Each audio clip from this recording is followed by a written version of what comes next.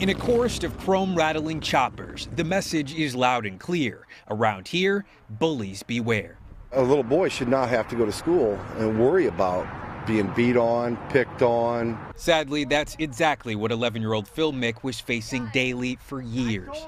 Kids would call me names and kick me and punch me. And it didn't take long for Phil's mom, Tammy, to notice. I moved his hair to kiss his head, and like I always do when he has a headache, he had a great big bump on his head. Pain only a mother can know, with Phil's torment getting desperate. I'm talking about suicide and everything. One day, Tammy told her son enough is enough. I said, we'll take care of it. I said, God will send us an angel. I said, we'll take care of it. Little did they know, Tammy's angel would end up being hell on wheels. He was talking about killing himself because he wasn't even happy from getting bullied and picked on at school, so it broke my heart.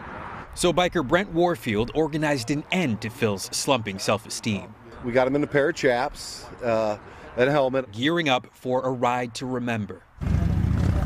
More than 50 bikers joining together from all corners of Indiana to escort Phil to his first day of 6th grade. He was smiling and just happy. An 11-year-old easy rider making a grand entrance to middle school. A band of brothers giving a boy the strength to smile in the face of cruelty.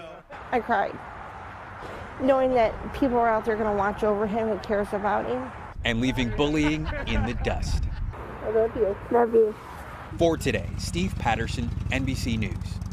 Hello, Today fans. Thanks for checking out our YouTube channel. Subscribe by clicking that button down there and click on any of the videos over here to watch the latest interviews, show highlights, and digital exclusives.